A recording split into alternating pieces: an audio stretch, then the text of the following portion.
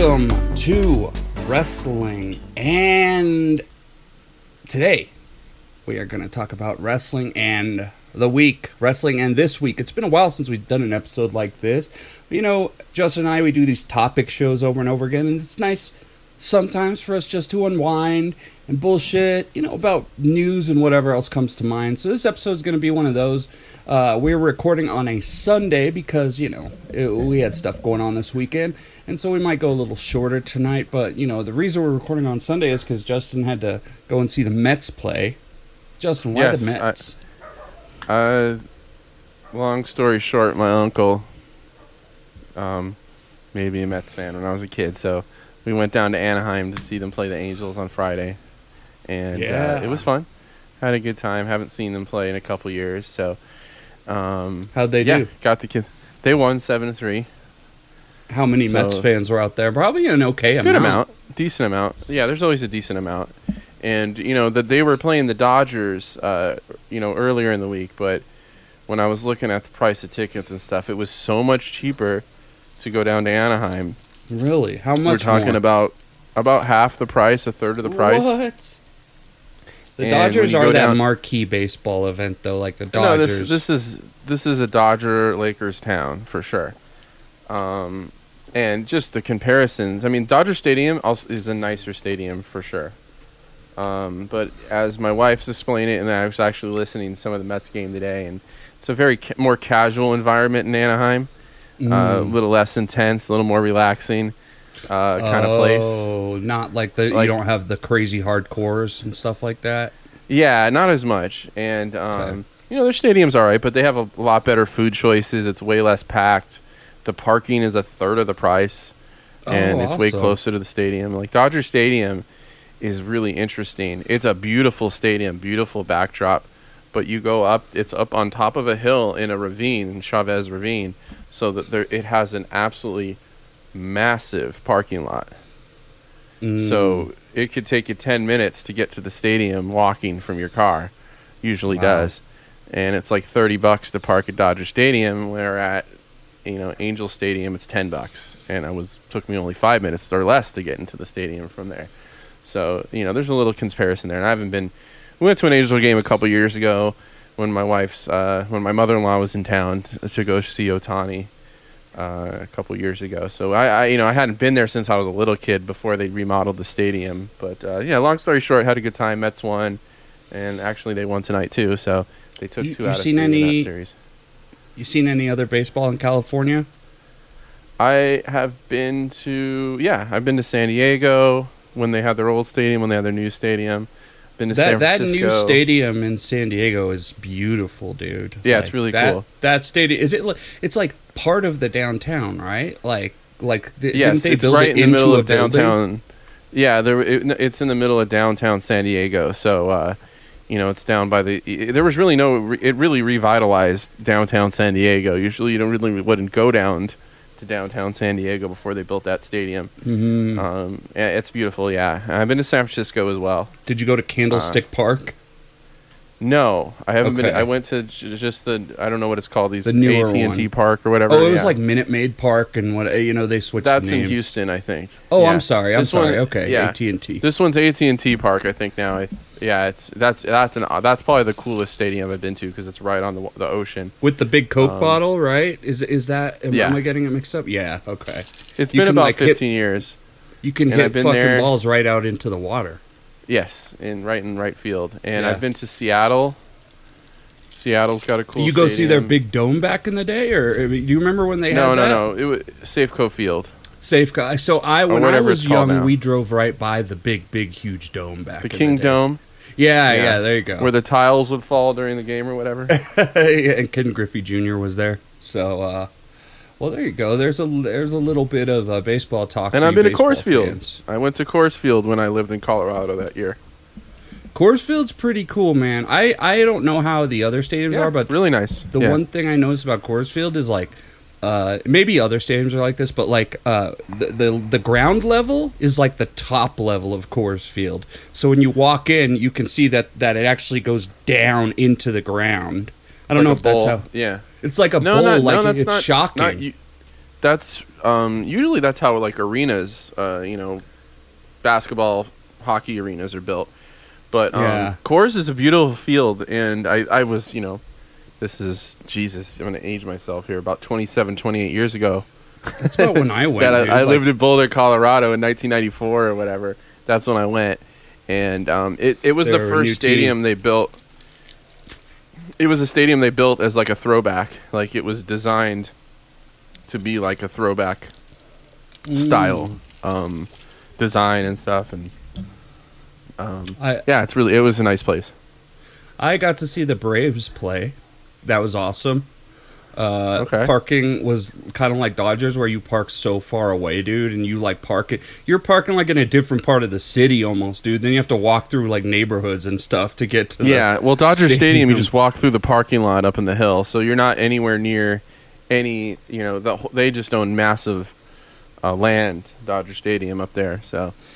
Yeah, the Braves games, their stadium is not like as huge, at least from what I remember, but it was a great day of baseball, and you know what I mean. And then I stepped into the one in Arlington as well, the Rangers. So that's cool. Yeah, that was a huge one. I think since the Braves have had a new stadium for about 2 or 3 years. Oh, they've had a new one. Okay, which is kind of blows me away how ridiculous that is, because they built that stadium for the Olympics. And now they had to build a new stadium 25 years later. It's like, what the hell? But I hate the Atlanta Braves and everything they stand for. So that's just par for the course. Hey, you're a Mets fan. You hate the Phillies. You hate the Braves. You hate the Nationals. Okay. That's the way it goes. So. You get used to that. Well, and the Marlins, yeah. Tell me, do you hate Satoshi Kojima?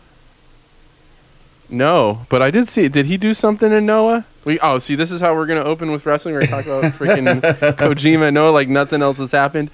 Well, like John said though, usually we, we'll do our little topic and then we'll cover some current event stuff at the end. But this week it was just kind of, we know we've kind of established on the show, like New Japan is our first love for wrestling. So anytime something big happens there, we're going to want to put that up front because we do what we want on this show, right? Yeah, so and also, sometimes it's fun to take the news in a different order than usual, So we got plenty of New Japan to talk about.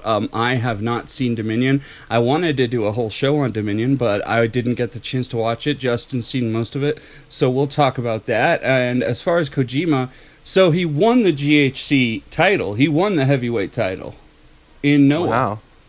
And that's interesting. Yeah, like he's a top guy there, which Noah has been known for pushing older guys. They did Muda, and so this he beat Go Shiozaki. I'm sure it was a good match, especially with their style. And what is it? So he's the fourth person in history to hold the GHC, IWGP, and Triple Crown All Japan titles. So he joins Yoshihiro Takayama, Kensuke Sasaki, and Keiji Muto. Interesting. Kensuke Sasaki is who we know as, what do you call it? He did this stuff with Bret Hart. Hakushi? No, that's Jinbei. Jinbei Sasaki, I think. Hakushi. Let me look. Yeah. Because I could be wrong. Because Hakushi was... I love Jinsei. Jinsei Shinzaki. No, Kensuke... okay, hang on. Maybe I could... I probably sound stupid that I don't have all this right. Kensuke... No, that's Kensuke Shinzaki. Yeah. This is... the big, huge, muscled guy is Kensuke Sasaki. Big, muscled dude from New Japan. So we'll just say, not Hakushi, basically. Not Hakushi. I always remember Hakushi as Jinsei Shinzaki. He's had a couple names. Well, anyway, that's a big accomplishment for Kojima. Good for him, man. And I know like him joining Noah was kind of an interesting thing that happened, and maybe this was foreshadowed a little bit as happening. But do you know like what the deal is with him in New Japan? Is he like no longer on the New Japan roster? What's going on with that? He just wrestled at Hyper Battle recently. Well, that was like 3 months ago, right? I think he's just dude. Like they're trying to open their forbidden doors a little bit. They had Noah guys in, and also like some dudes like, even though Suzuki has not been like a full-time New Japan employee, like he's always wrestling in other places and they let him. And I think probably like the booker, Nosawa Rongai for GH or for Noah, is probably just like, dude, I'll give this old dude a championship too. Come on over. Yeah, and I bet you that's an easy thing, especially someone like Kojima just tells New Japan, hey man, they're gonna give me a run.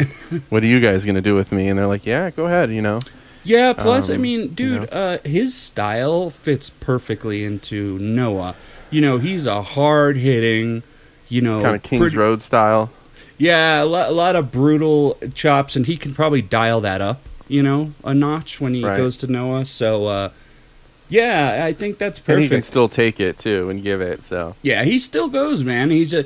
you could probably push him as a main dude in New Japan still, and he could probably still go. They don't because he's old, but the stuff he was doing with Ospreay and, those last few matches that he was having with Ospreay, the first time that Juice Robinson got hurt, we'll talk about that a little bit later. And this isn't even technically an injury, though. It was just like a medical emergency, right? It wasn't like you can't really do anything to induce appendicitis. It just happens, right? So this wasn't even an injury. Yeah, I don't even know about all that right now. So we'll talk about that in a minute. That came out a few days ago. He had I heard that he didn't want to wrestle, or he didn't want to go back to Japan, right? No, I don't think anything about that. So they stripped the title of him. He just had appendix surgery. Mm-hmm. So probably within the week, he had appendicitis, and then he had, they just removed his appendix, and I don't think that's. I mean, I'm pretty sure it's not a long-term injury, but I don't understand why they couldn't just let those guys wrestle to see who wrestles him at the next thing. But he's probably out a month or something. I don't know what the recovery for appendicitis is and how it differs from like a hernia.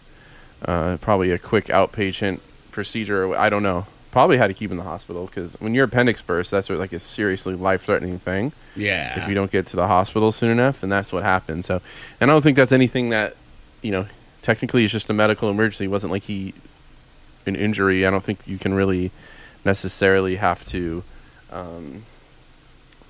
have something happen to you or injure yourself where that's the result. Yeah. Well, he did have to drop the title because of it. So, I mean. Yeah, he did. Yeah. There must have been something with that. But anyway, hey, man, hope Juice is on the mend and he's going to be back soon because really interested to see what he does with The Rock. What's his name? The Hard Rock character. Cock? Rock Hard Juice Rock Robinson. Hard. And, okay. Yeah. And he gave a little promo thing that was pretty good about like I guess everything's rock hard but my appendix. And he's like, you can't have a title match without the champion, you dummies, like kind of thing. He gave a nice little promo. He's Did he give a little iPhone promo like a cameo? Yeah, it was really good though. Like, hey, one of the better promos in the business is Juice Robinson, and ironically, a lot of these guys in New Japan are damn good promos. It seems like a lot of good talkers in New Japan. Oh yeah. Which is, a lot of English-speaking, really good talkers in New Japan. It's kind of interesting how it works out that way because I don't think that's necessarily something they look for when they're getting a foreign talent over necessarily. I don't know if they look for it, but the person that's a good talker is going to rise to the top, dude. I mean, some of the best talkers are some of the best wrestlers in New Japan, including Tanahashi and Okada. They all can talk. Maybe no. I'm talking about with the foreign wrestlers. Oh, okay. Yeah, I mean, that is interesting. I think that's when they're looking for foreign wrestlers. I don't necessarily they think they need a guy with a great promo. Yeah, that's probably right. They don't need it, but I'm just saying that for something where a lot of being foreign wrestlers, almost every guy that's kind of the forefront that's foreign is pretty damn good at promo. And it's that improv style that you have to learn to do New Japan because they ain't handing you no script. They might tell you like, "Hey, call this dude out." That's it, right? And that's probably what makes it better. And a lot of them, yeah, they can use the casual foul language. They can talk more like themselves. More natural. Yeah. So when you see Jay White's promo at the press conference thing, right, at the podium or what? Not the podium, but you know what I'm talking about. He is just so damn good. Yeah. You know, he's a guy where his promos and his wrestling are just so like fluid together. Yeah. Zack Sabre has improved massively on promos over the years. Now he's like, I really think that guy really can talk, and he has this character he's made that is incredible. A lot of those guys, you know, and it's funny because like Hangman wasn't really known for a talker back in the day. That's something he developed through New Japan and AEW. Yeah, but you're right. I mean, Kenny Omega was never a great promo. He's given great promos, but like I'm just talking about the current construction of the roster. Oh, okay. Kenny Omega is a perfect example of someone where they're like, you know what, the guy is incredible in the ring, is not a great promo. Japan's a good place for him to go because he's not going to have to put so much emphasis on his speed. Well, in general, promos aren't as huge of a part.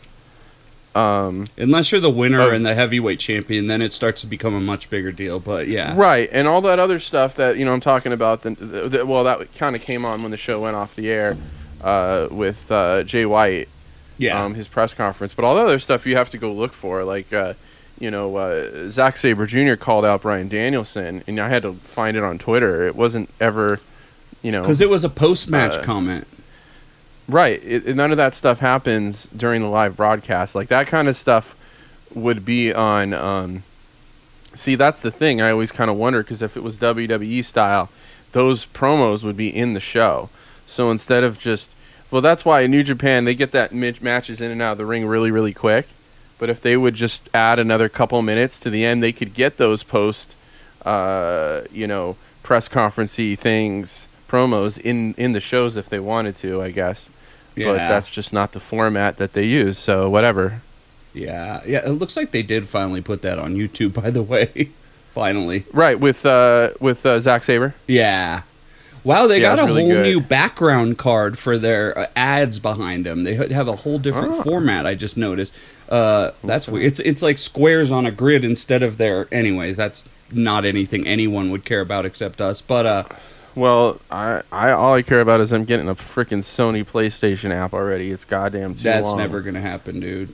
Why wouldn't that happen? Because they don't give a fuck. New Japan doesn't care about getting more customers. They have it on goddamn Roku and Fire. Like, it's only, cut and paste, dude. They got it on. They got a channel or a TV show on Roku and pretended like it was a real TV show. No, motherfuckers. No one's watching Roku. Well, they got back on AXS. They did. They did, and they've had the worst ratings they've ever had on this station. Sadly, no one's watching it. Right. Well, it's really hard to compare the peak of it. Even though I think in a year or two, I think it could get pretty damn close. Yeah. But I don't think we'll ever see that type of popularity again. I mean, you could go to the local mall and get a Bullet Club shirt. Oh, dude, never say never, bro. They could get that. Well, I know, but I'm like, that's really high expectations. I mean, I don't think there's probably still some at Hot Topic, but yeah, it was pretty mind blowing. You got to admit that, like, you could go to the local mall and get a freaking Bullet Club or a Okada shirt. Like, that is pretty interesting. You can still do that. They have AEW shirts at Hot Topic, but I mean, obviously, right. But I'm talking particularly about New Japan. Yeah. I'm talking zero in on New Japan and that Bullet Club shirt, which was just absolutely on fire. It was called the Bone Soldier shirt. What did they say? Which is weird. It's called the Bone Soldier shirt because it's not the Bone Soldier. You know what I mean? Like, but that was what it was called. Like the original Bullet Club shirt. Yeah. And they said... Then they just ended up using the name for it. Yeah. It's like CM Punk shirt and the Bullet Club Bone Soldier shirt. 2 best-selling shirts ever on Pro Wrestling Tees. Makes sense. Pretty incredible. I have one. Pretty incredible. You got one, right? A Bullet Club? Yeah. I have a USA Colors. Oh, those ones are cool. Dude, I want to... You know what I'd like to get is the Robbie Eagles Bullet Club shirt, the Sniper Club. I bet you... I have the Robbie Eagles... No, I don't have Robbie Eagles. Excuse me. I have the Jay White one. Oh, Switchblade cool. Club or whatever? Yeah, I used to have a Villain Club one, but that got donated. I have... Oh, okay. A Headbanger Club would be a cool one, too. I have a couple of the Young Bucks ones, like the gold lettering, and then I have... So I think I have a Kenny Omega one too. That's part of what I love about the Bullet Club shirt. Like, each wrestler has their own Bullet Club shirt. So it's like, collect them all. You got your Rogue General Bullet Club shirt, you know? Yeah. Your freaking Kento Bullet Club shirt. Crown Jewel. Yeah. I have a Kento one, too. I have the Go to Sleep Club, which that's actually one of my favorite ones. Yeah, there you go. Let me just say this. So we talk about Danielson and Zack Sabre Jr. It looks like this is official now because they put it on New Japan World. At first, Meltzer wasn't sure. It's like, he was like, they should not promote this match if it's not going to happen. That'd be fucked up. Yeah.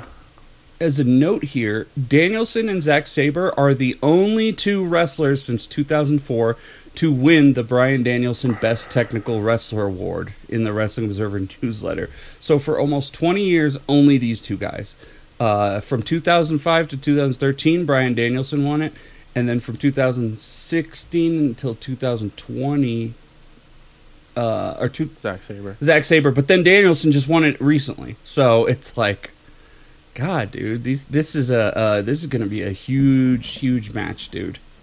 And I'm pretty sure these guys probably have matched up somewhere before his... They did once before Zack Sabre was super over. This is going to be amazing. I mean, this card is coming together, and it looks like we are going to get a handful of these matches. I doubted you, Justin. And, just for our new listeners, my thing was I was really pessimistic, and I was telling Justin, no, it's going to be all tag matches. And he was saying, they can't do that. They got to give us the good shit. And I said, they need pay-per-view buys, man.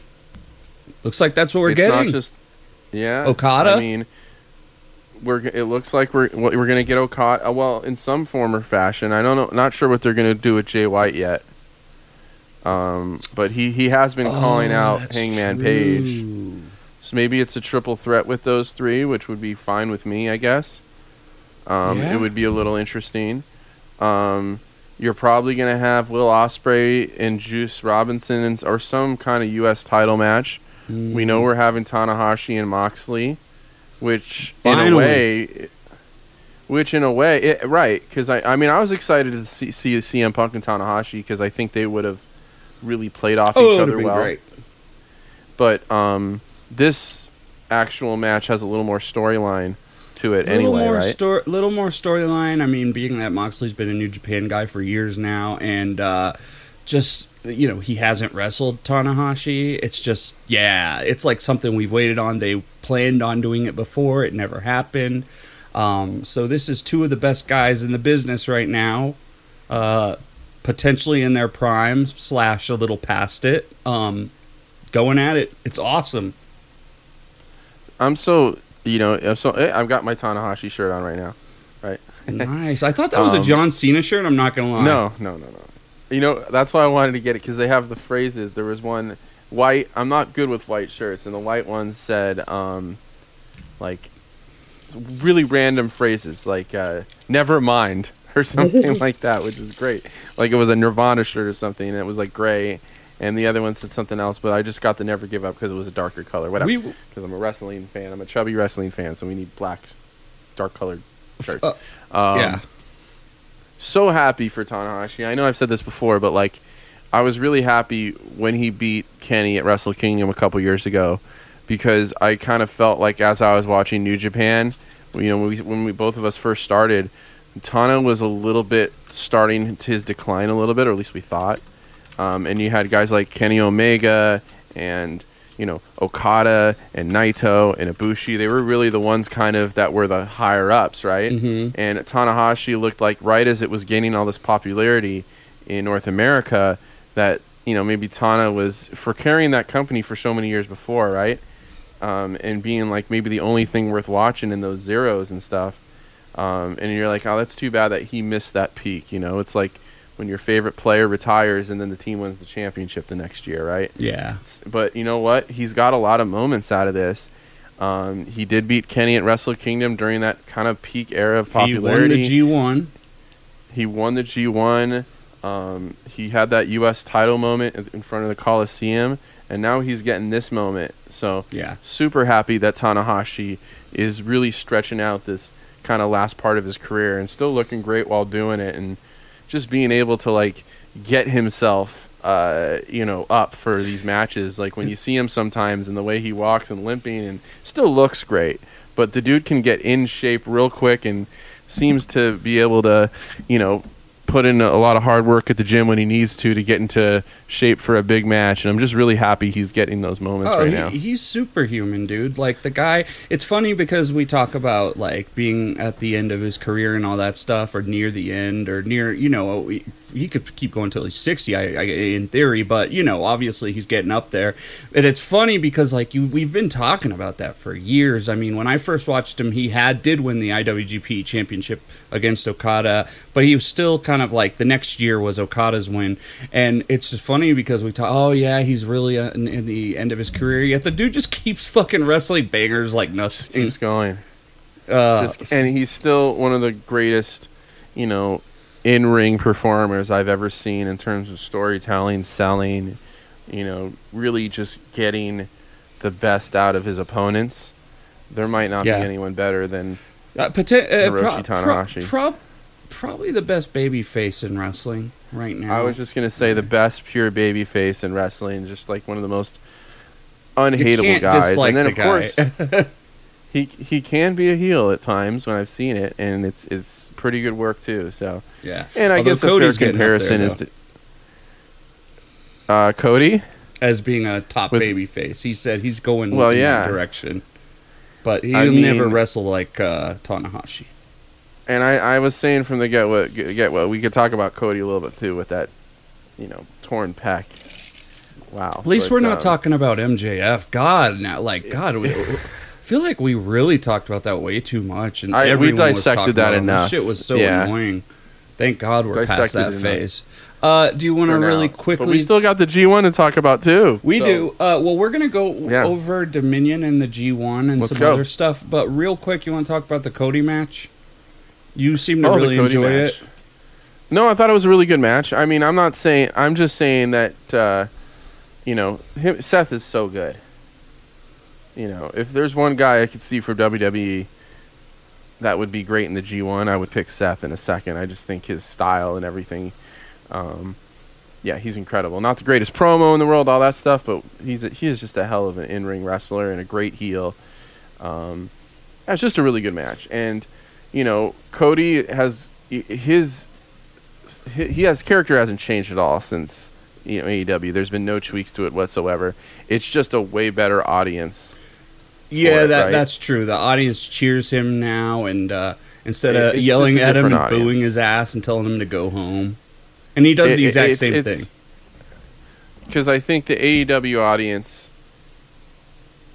I don't know how I can explain this properly, but the patriotic red, white, and blue stuff kind of goes over better with the WWE fans than the AEW fans, who are a little more like millennial-ish, like kind of. They're more like smart fans, dude.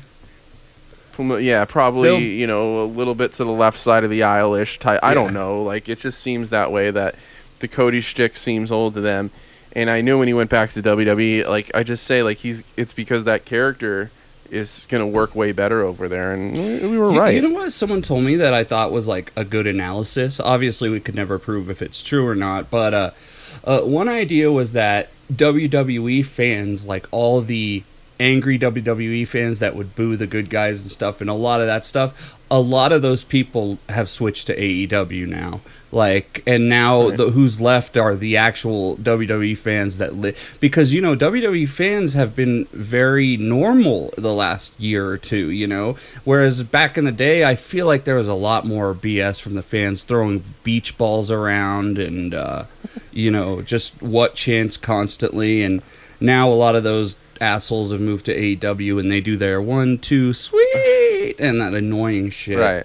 So I think the WWE fan also they didn't really they were sometimes they like a comeback, and seeing Cody Rhodes come back felt kind of exciting to them. too. Yeah, because there's like a newness to him in the competition between them and AEW. This is the first big dub that they've had. I mean, obviously they beat their ass in the ratings every week on Raw, but you know what I mean. Like politically, it's a huge dub for them to get Cody back. So it's exciting if you're a WWE fan. I thought the match. I think it was spoiled, dude, because I think that I should have watched it live. And it would have been way, way more exciting. Right. I think watching it taped and hearing what people talk about it made my expectations way, way too high. And I had to... I can see that, I had to realize, like, this was not an athletic match at all. Even though Cody took crazy damage, that was nuts. Like, some of the spots they did pushing up against his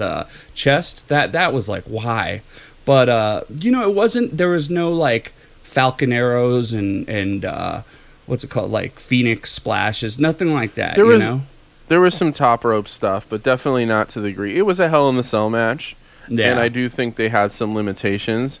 But in terms of like, I went into it with low expectations. Watching it, I saw Cody's bruise, and I'm like, oh my god, is he really out there right now? That was so terrible. I will say this: I think when you tear your pec. Of course, I'm not like a doctor or anything, but when you tear your pec, the reason why he kind of could go out there and do that is because you can't make it any worse. I've heard people say that, but why not though? Why can't you make it worse? You could tear the other pec off, bro. It's just a matter of how much pain you can deal with. I guess you could injure something else when you're compensating for that side or whatever, but I'm sure they were probably pretty careful with it. You think Cody popped a couple Percocet before he went out there? I wouldn't be surprised.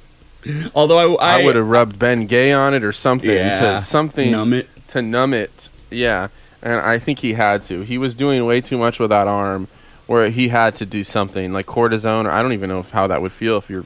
They could have given him a tramadol or something, but also Cody don't seem like the type of dude to do drugs before a match. But when I think your muscle's completely torn, the last thing you want to do is not feel it, because then you're going to use. And who knows? I guess that's where the damage could get worse. You would still feel it. You just wouldn't be upset about it. Really great match. I don't know necessarily why they had to make Cody win.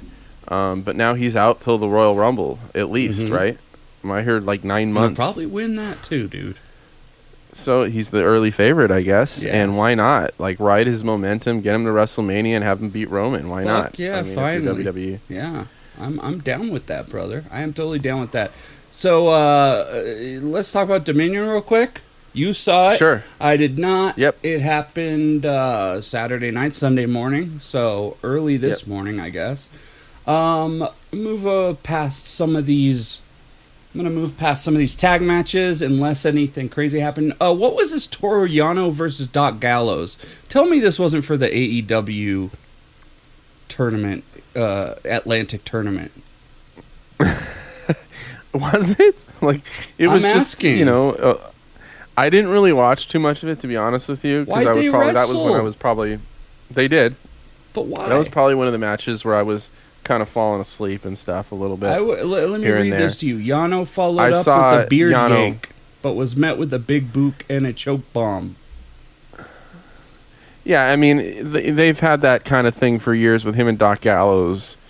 The meme is like the GIF or whatever, GIF, whatever you call it, where, the face paint scares him, runs away kind of thing. I think they've always had that dynamic of a cartoon kind of dynamic. The two. I'm not a big fan of Gallows. I love his personality, his promos and stuff, but in the ring, he's a stiff, right? We can be honest. He's pretty slow, but don't make it seem like I'd be lying if I said I liked him. Yeah. And, Yano, we've had our discussions, where we both lie on Yano. To me, it's, unless I see these, with those two combined, I'm expecting like a freaking Looney Tunes match, right? Okay. People slipping over bananas and, Yano saying Candygram for Mongo and stuff like that, and, that kind of stuff. And I don't really remember any of that kind of stuff happening in it. So unless, it's going to be Bugs Bunny, Elmer Fudd, then... What's the point? Hey, I'm down with it. Bugs Bunny, Elmer Fudd. That sounds like an okay match. They should have just done a match like that, Candygram for Gallows. That would have been pretty great. Great O'Connor and Jeff Cobb win the championships. Yeah, well deserved, right? And They're going to have that back, and that's setting something up for Forbidden Door as well. Yeah, them versus FTR. That should be good, right? Absolutely. Is there another team involved? Because I know Rocky Romero came out and attacked them during the match. How about that? Oh, so during we might this have Roppongi match? Vice involved. Yes, at the end. Oh, because I believe Khan and Cobb on the Con, whatever you want to call him. They beat up Trent pretty good on AEW. So we had Rocky Romero coming back to get a little revenge, and we might have somehow a little triple threat going, which I don't necessarily think is needed, but I do like kind of the secondary involvement of these teams that are kind of pseudo AEW / New Japan, and you kind of have a, how do I say this, inner promotional tag team for Punky Vice. Well, yeah, I mean, I didn't want to say like you have it. You meant pseudo, whatever. Totally that's different. Okay, so you're pseudo, yes. And you know what? Rocky needs to be on this show, dude. Let's be honest here. He has to be. If anyone's been the bridge between any companies, Rocky is definitely one of them. He's probably the unsung hero of this whole thing happening. He is the Forbidden Door, bro. Yeah, he is. He's the doorman. He's the doorman. Tony Khan's the Forbidden Door. Who you give a nice tip at Christmas and is always there to hold it open for you. And, he knows the guy in 5B. If you need to, talk to him or, whatever, or he'll walk your dog for you. Yeah. When you're on vacation. Yeah. For a little extra money. Exactly. He's good that way. He's got those really tasty breath mints, or whatever. Yeah. So he is the man between, and I think, there's probably, if you look at his phone, there's probably a lot of text and phone calls to Tony Khan. Yeah, and I'd rather him be the doorman than the bathroom attendant because those guys, that's just awkward as fuck. Yeah, I mean, I can never go. So I mean, they did that on Curb Your Enthusiasm, but even before that, I remember in a strip club once I went in there, and I just why are you here? So Tanahashi versus Goto, how was that match? It was fine. It was a squash match, pretty much. Tana went over, and I want to say 10 minutes or so. Well, they said that the match didn't waste your time, so it must have been pretty quick, huh? Yeah, I mean, I think it was just a matter of who's available. Goto's off this weekend. Let's get him in for 10 minutes. Yeah. It really seemed... I mean, it was almost a little unnecessary in a way. It was, yeah. I really think... if it wasn't for the Punk injury, that this probably would have involved the United States title in some way with Moxley.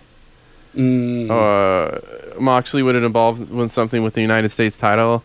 Maybe you would have had him and Ospreay again, or Juice. I don't know. It could have been something like that. And you know what I'm thinking is Tony Khan loves tournaments. He's kind of obsessed with them. Actually, everything has to be a tournament to set up this.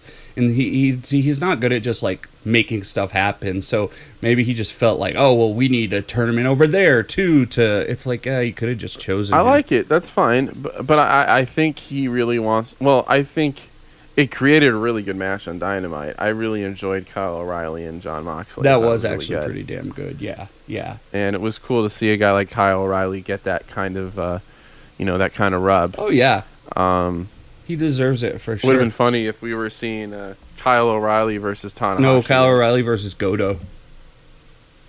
That would have been wow, you guys really dropped the ball on this booking. Right at the top of the cart. I mean, don't get me wrong. No. Both guys are good, and O'Reilly's real good, but it's just that's not who the fans wanted. That was not anyone's. Okay, give us the 3 matches you want to see at Forbidden Door, and it was not, Goto versus Orange Cassidy or whatever it could have been from the Battle Royal. Orange Cassidy versus fucking what's his name? Luchasaurus versus Goto, or something. I was thinking random combinations. Luchasaurus versus Honma. It's what? Or Matt Menard versus Goto. God. Yeah, just some mid Carter scramble. Speaking of scramble, we had Danhausen versus Goto. Oh God, dude. Yeah. Danhausen versus Watto. Speaking of scramble, we had the new Danhausen Yano. Give it to me. That might work. Hey, did you see the Danhausen match from a couple weeks ago? He can wrestle, man. Well, he's back, right? He's actually pretty good. He's healed up.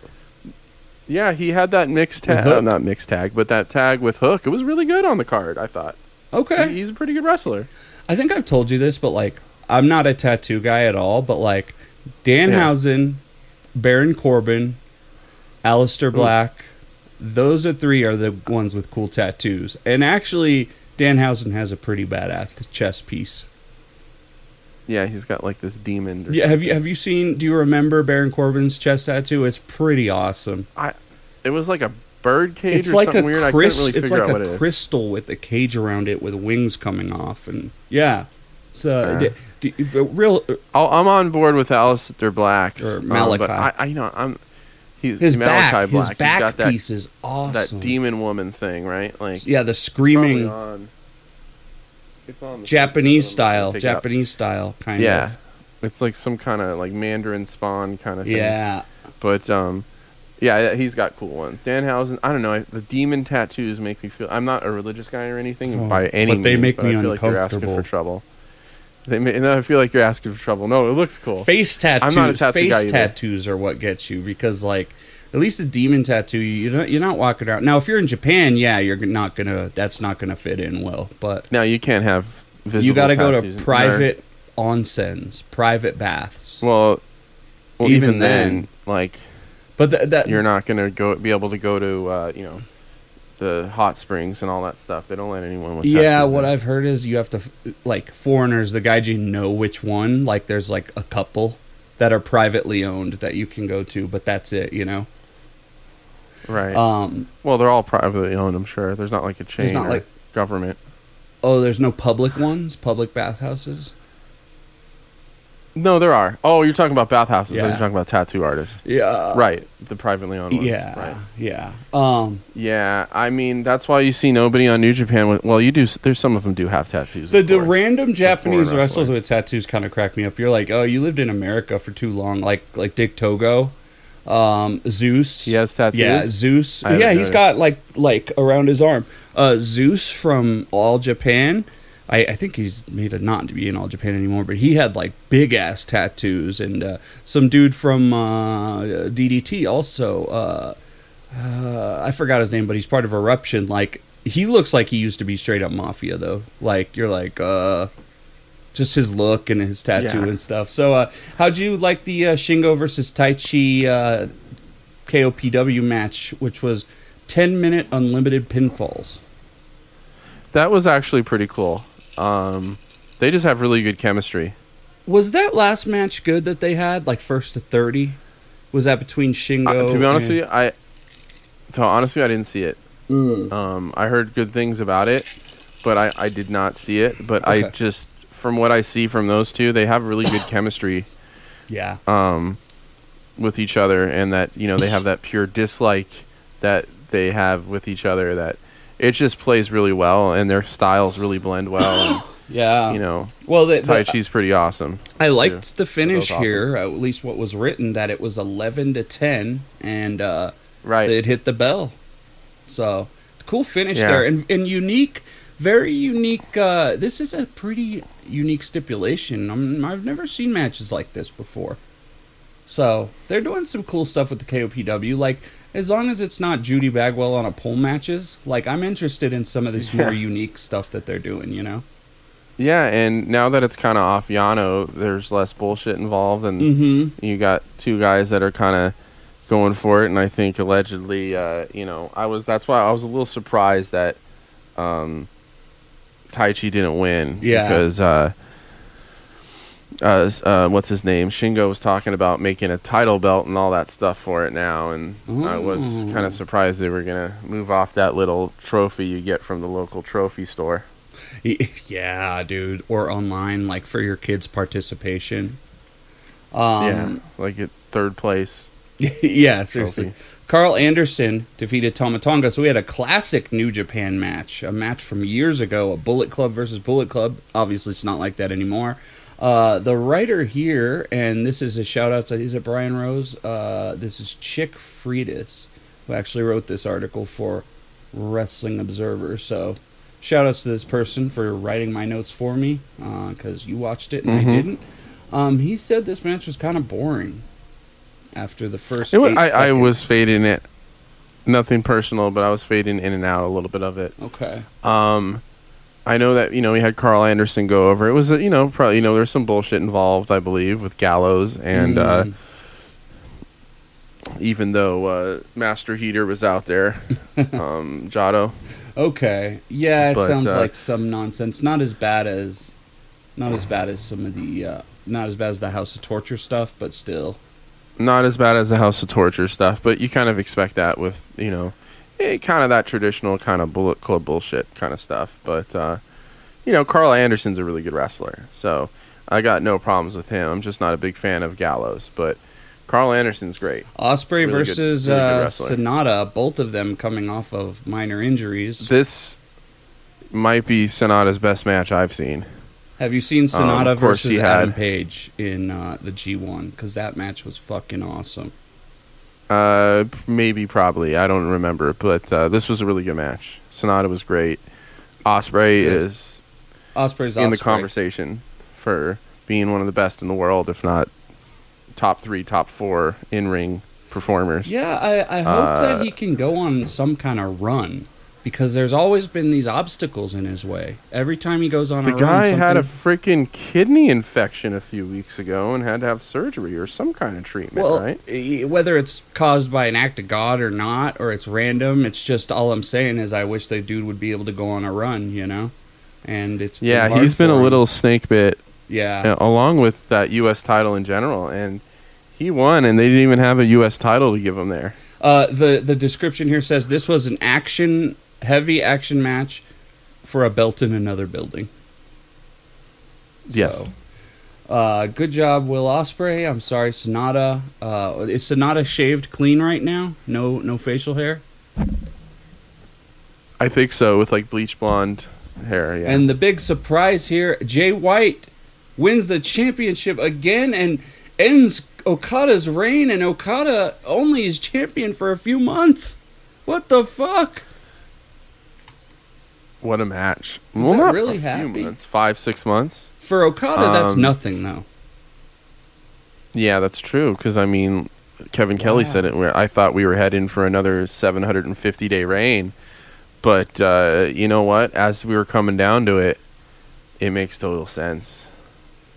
So does this mean Hangman versus Jay White? Hangman was calling out Okada. It could be Hangman Jay White. It could be Hangman Okada. Huh? He was calling out the IWGP Championship, though.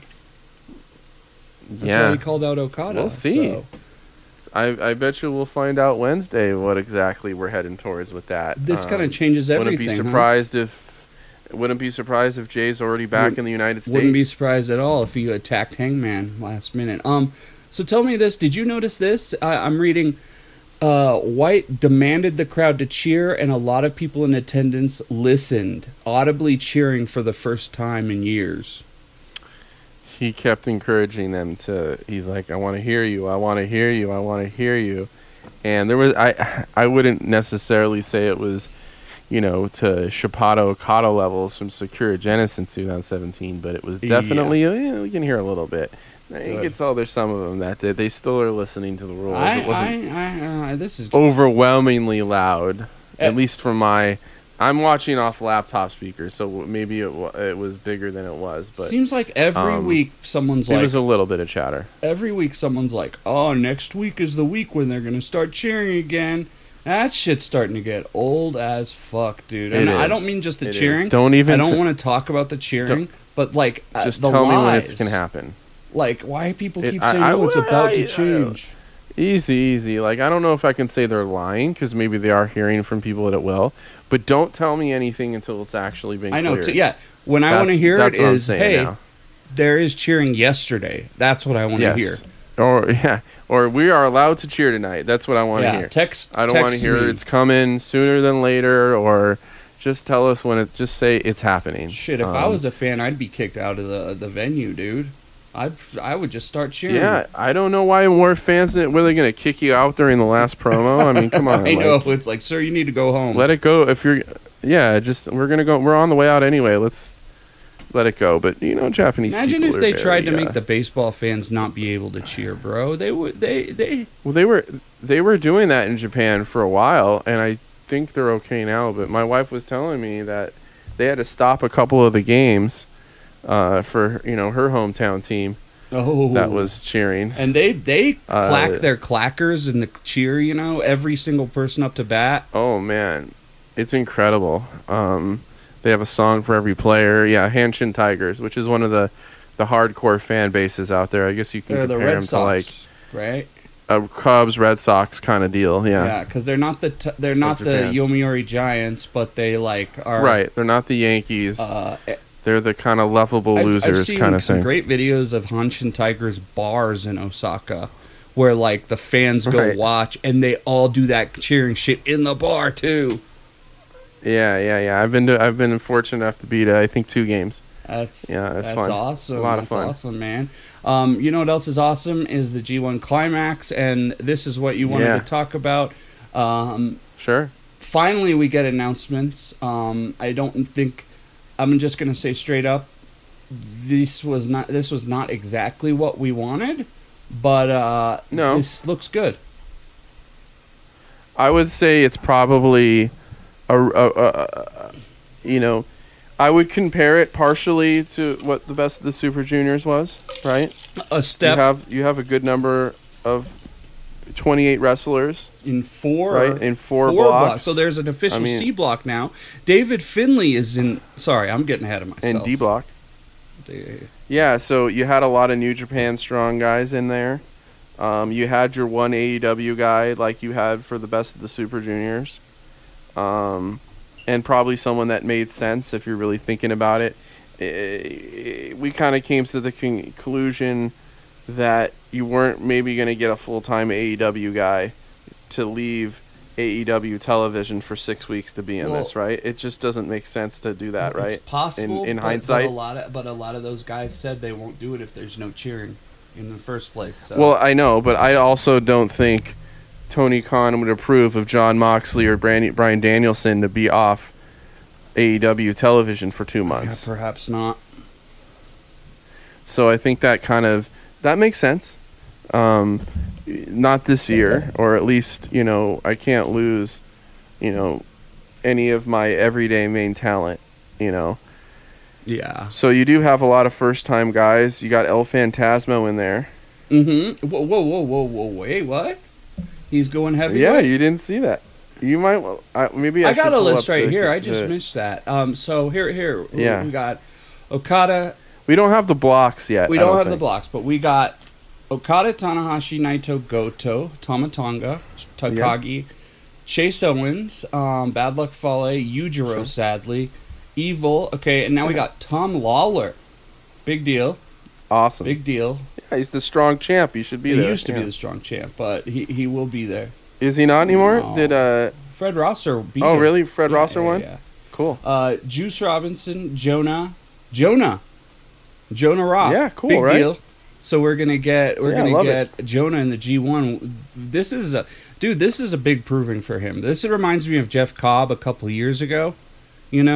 Yeah. We're gonna really see what he's made of here, and this type of performance for Jonah is the one where you're gonna get a lot of fans, or you're just not gonna grow. And it's he has right away. His size is gonna be something the fans are gonna want to cheer for. So this, now, but he's gonna have to prove it in the ring right away. He's gonna have a leg up because of just the Japanese love the big foreign wrestlers, right? Yeah.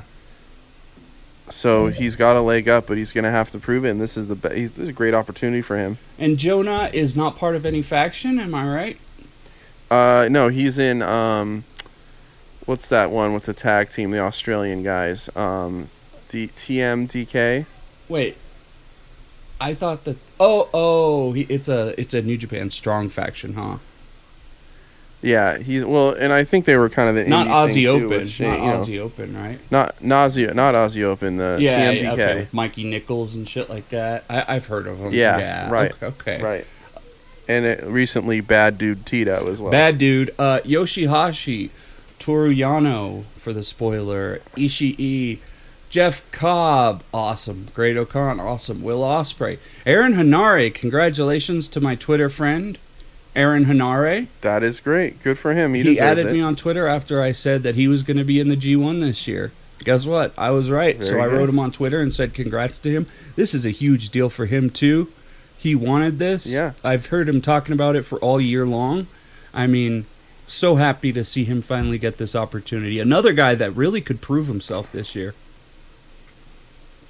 Yes, this is a big opportunity for him as well. And a guy that's been through that dojo and stuff like that and definitely has kind of earned that opportunity. And he's in one of the biggest factions in wrestling right now. Mm-hmm. Sonata. Jay White, who was not in it last year, right? He was not. A lot of those guys weren't. Ospreay wasn't. A lot of those guys who were regular in it. And he'll be coming in as champion. So, very exciting there. Maybe one of the reasons that Okada lost the championship is now he's always going to be booked as a favorite, you know? So. Yeah, absolutely. And, as we saw with Hiromu with the best of the Super Juniors, not a bad thing if you have a legend to win a consecutive G1s on their resume. Mm-hmm. Looks pretty good to just add to their lineage. By the way, I didn't see any match. I thought maybe at Dominion we would get the junior title match, so that's not happening yet. No, that's the junior title matches are both going to be at Korakuen during the week of the 20th or whatever. Okay. Good. Yeah, they kind of delayed those. There was a little bit of people not enjoying that, but they got to sell tickets to those shows too, But yeah, for sure. Kenta returns from injury. Actually, he came back more recently. He came back at the best of the Super Juniors finals. Yeah, he came in as kind of a little throw-in thing. It doesn't look like he was quite ready to get back in the ring, but now that he's in the G1, he looks like he's good he to better go. be ready. Awesome. God, dude. He's like, that's the thing about being in New Japan. Like, you really, you do your tour and then you get some time off, but then once a year, it's like, all right, you ready to work your fucking ass off? He had a laundry list of just really bad injuries from that Tanahashi match at Wrestle Kingdom, including a dislocated hip. I want to say he had a broken nose and a shoulder thing. That's one of those. He was really fucked up. We see those matches, and you find out some dude got injured, and you're like, "Wow, that was random as fuck." This match was one of the rare matches where you're like watching it, and you're going, "Oh, he's gonna be fucked up after this match." Yeah. Especially when he went off that ladder and hit the trash can. That looked so bad. There was blood everywhere. That was the broken nose, and then that really bad table. That is to me was so iconic with the blood all over the table. I was just like, wow, this is crazy looking. Yeah, I think that was not a very gimmick table either. Those Japanese tables are just made to kill people. El Phantasmo upgrading to heavyweight, so that opens a whole new opportunity of matches. Very exciting for El Phantasmo to see his style, his high-flying style against some of these guys. It's going to be fun. Yeah, I mean, it kind of, calls to, the Kenny Omega Will Ospreay going to heavyweight. Yeah. You're going to see maybe some similar style there. Yeah. Maybe somewhere in between those two. Yeah, and, he's funny, too, and I've actually gained a lot of respect for him. So, looking forward to him versus Toru Yano if that happens. That'll actually be fun. Those guys will do something real goofy. He does remind me of Kenny Omega in that sense too. He goes all in on the comedy stuff when he can. Tai Chi. I mean, it's so similar when you think of the parallel. They were both, comedy mid-card cruiserweights or light heavyweights, and then they just took it up to the next level when they went to heavyweight.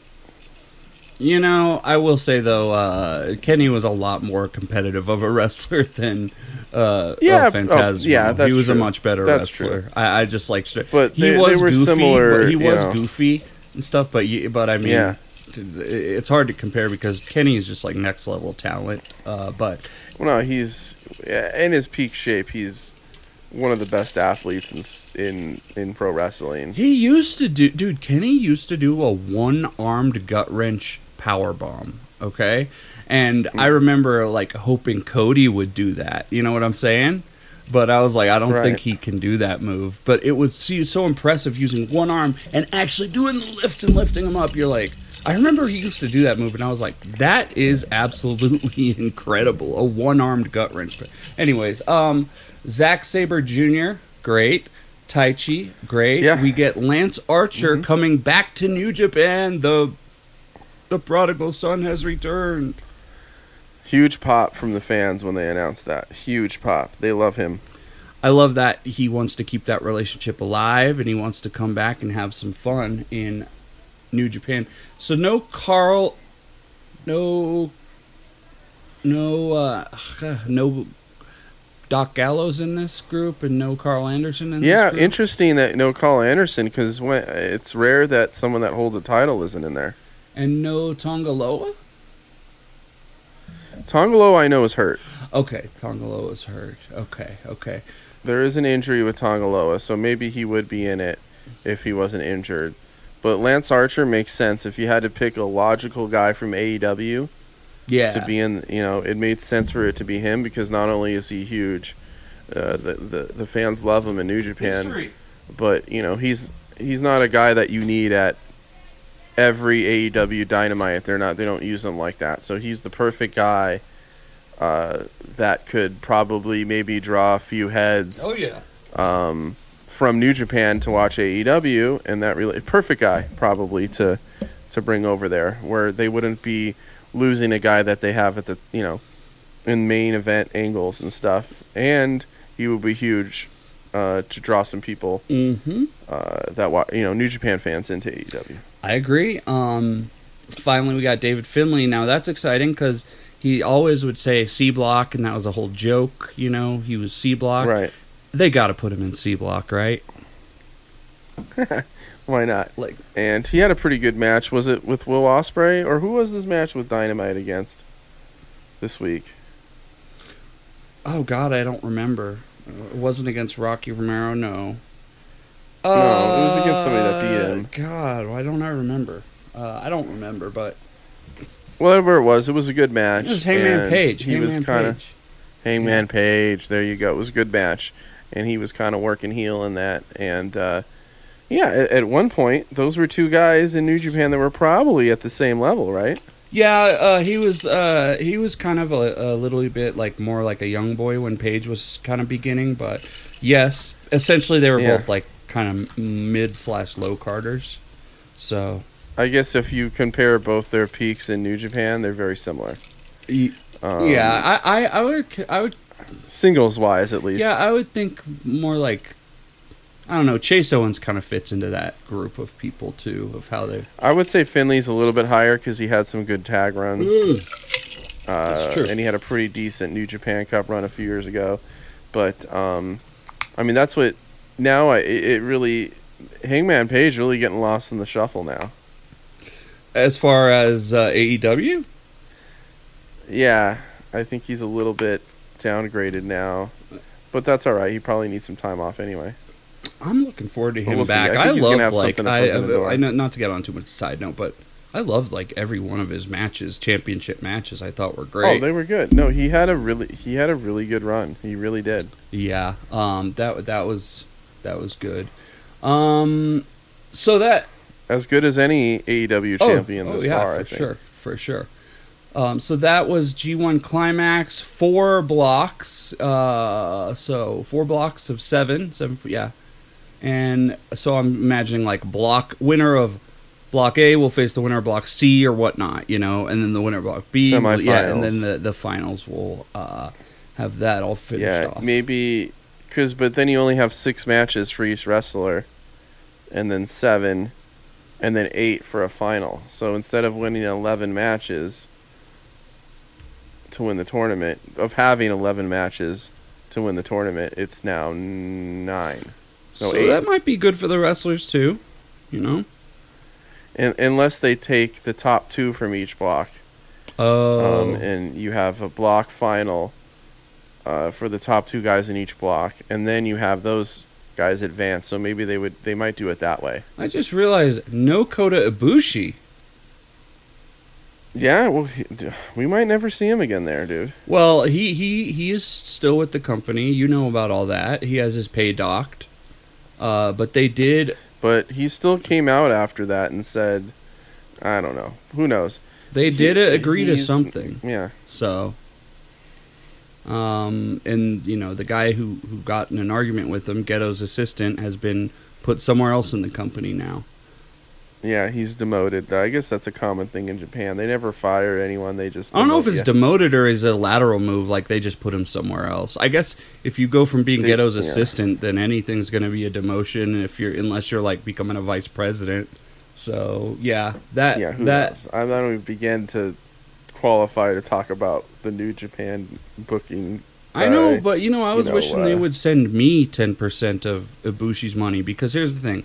It's like he's not going to get it, right? They're donating it actually to some cause. Shit. Not you. Damn it. I was like, that's a nice little chunk of change there. And then we talked about Bryan Danielson and Zack Sabre Jr. Cannot wait to talk more about that later. I hope they have a pre-match thing going on, like a feud that starts. I hope they don't just wrestle. I want to see these two guys talk shit to each other. I haven't seen if Zach's booked on anything like GCW or PWG. You haven't seen him booked on anything then? No, because a lot of times you'll see these guys, with these events in the U.S., you'll see that. They're booked around that time in other places. Yeah, you'll see them already being booked around that time in the U.S. I don't think ZSJ really wrestles much American indie stuff anymore, though.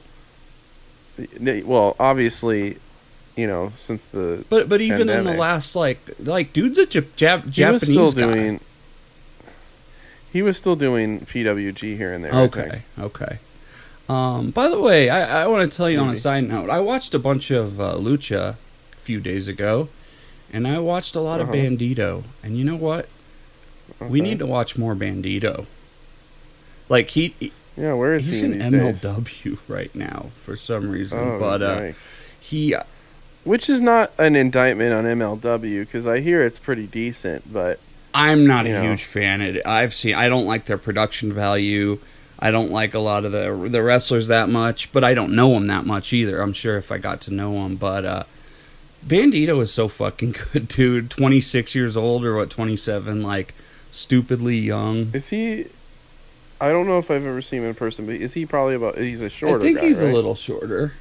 But God, dude, there's some matches. There are some lucha matches that you really got to go and watch, because you'd for example, there's the Lucha Brothers versus Dragon Lee and Dralistico. Dude, that match is incredible. And then I think Bandito and Roosh or something against the Lucha Brothers. Dude. Well, Roosh has been showing up on AEW now, and what I'd like to see more of is Dalton Castle. I don't think Dalton Castle has a job right now, brother. He was on AEW about a month ago. He was somebody's mystery opponent. Yeah, I don't think he has any kind of contract though. So I mean, if they want to do some he's not some of the other talent. I want to see more of him. That's all I'm saying. Hasn't he struggled with injuries forever too? I think he might have. Yeah. He might have some issues, but yeah, he's a guy I think. Probably 5-6 years ago would have been really good in WWE. I think you've always had a thing for Dalton Castle as a wrestler. I get that. But you're the only guy I know who's I'm a Dalton Castle guy. Look, out of people I talked to online, he was awesome at PWG. I didn't watch him at PWG, and I think he was good in Ring of Honor years ago, like you were saying. But I just heard, I don't feel like he's done the same stuff he did back then, and I hope that. Who did you say were his boys in PWG? The Young Bucks? No, it was Bobby Fish and Kyle O'Reilly. And they were in character. How did that work? They were dressed up like the boys, and then pretty soon you're like, oh my god, that's Bobby Fish and Kyle O'Reilly, because I think they were taking on the the Young Bucks and gosh, I don't remember now. I can't remember who else it was. It wasn't Kevin Steen or anything like that, or I just don't remember. Okay.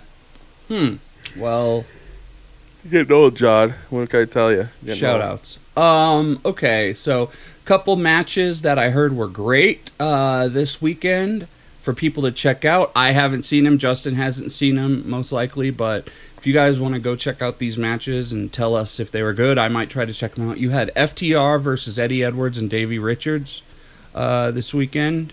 So, where was this? I don't remember exactly. I don't remember. I'd have to look it up, but they did have a match. And yeah, like I said, I heard it was pretty good. The other one was West Coast Pro, which is in San Francisco, right? Is that Bay Area? Yeah, that would be the. I don't know. West Coast Pro. Sure, they did the let's go with that. Takeshita versus Mike Bailey, and it was supposedly a great match. Yeah, I think any of the indie stuff that has Mike Bailey on one side is going to be good. Yeah, so, and that's cool of Konosuke Takeshita having the time of his life out here in America and eating a lot of Cinnabon. Oh, God. Yeah, it's like, bro, if you want to really be American, you got to eat a lot of Cinnabon, and you're going to gain a fuck ton of weight, too. Can I tell you my Cinnabon story and why I don't go to Cinnabon? Because it's gross? Is that enough of a story? Well, this what made it gross to me. I'm listening. I worked at a Foot Locker. No. This wasn't when I worked at Foot Locker. I worked at when I was working at the newspaper and the summers were light.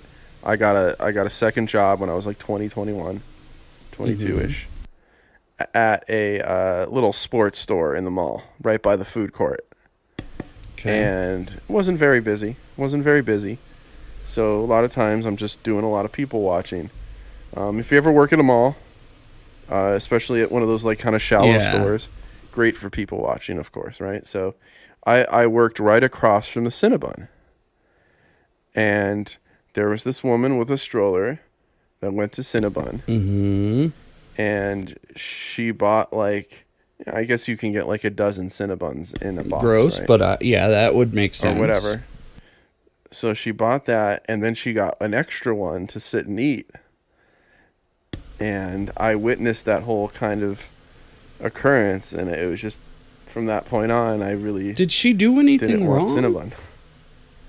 She just, well, I just thought it was crazy that she got like the dozen. Like, picture yourself going to buy a dozen donuts. What if she's going to a church meeting or something? I don't think that was occurring, but I just, for some reason, I was really grossed out by it. I just thought it was an excessive gluttonous activity. I could have been wrong. You're right. There could have been, as I've aged, I've realized there's reasons why people do things that are not just to gross me out or to be gross. But for whatever, at the time in my life, that was a very unsettling moment that had, whenever I think of Cinnabon, it had permanent mental repercussions, Justin. It did. I agree with you. I never had any post-traumatic Cinnabon stuff happen, but I mean, I don't think I've ever eaten there. PTCB. Because it does seem like the most gluttonous store like there is, dude. It's like nothing there is gonna be under like 800 calories. You can get your little mini cinnamon. It's just, and I'm not a huge fan of cinnamon buns, anyways. So like that, there's a whole. I'm sure they're delicious, and I've had them before. They're good. Yeah, but I just don't make it a point of contention. Do you ever stop and think about how like the biggest, pretty much ice cream salesman in America is Starbucks? Because think about it, they basically sell giant milkshakes, dude, like to adults. Oh, that's what they are. Yeah, I'm gonna go get a coffee, and you come out with a mocha 600 calories, like all marshmallows and like. It's like, hey girl, that's not coffee. Yeah, if I'm gonna have that, I'm just gonna go get some ice cream. Yeah, that's my thing too. Like, I'll just get some ice cream, or maybe like get just a coffee. I dated this girl that like she always wanted to buy cakes from the grocery store, and I remember just being like, wait, people actually buy random cakes from the grocery store? It's like, I ain't buying a cake from the grocery store. I never done that before. I don't know. Like, maybe on a birthday party. Oh, well, that's but what not to just like, oh, we need a cake. It's like, I'm already fat as it is. So maybe I would go get over in Cork and Hall if I went there.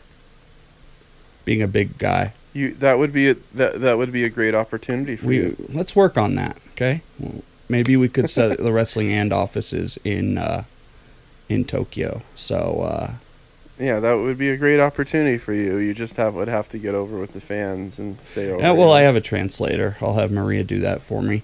So, anyways, y'all, we're about... She could be your mouthpiece. Yeah. We're about an hour and 15 in. We're going to get out of here a little early. I'm tired.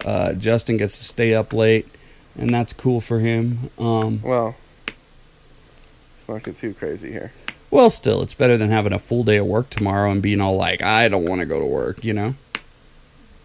Yeah, that's true. So, you get to sleep in? You won't, though, will you? You'll wake up at 5. No, I want to... What I have to do tomorrow, I want to get it over with. Okay. I gotcha. So I can enjoy the rest of my day. Oh, the one thing I wanted to add, I forgot to add this. Let me add this real quick. Is June 18th is the other Triplemania show. This year they're doing 3 Triplemania shows for like the 30th anniversary.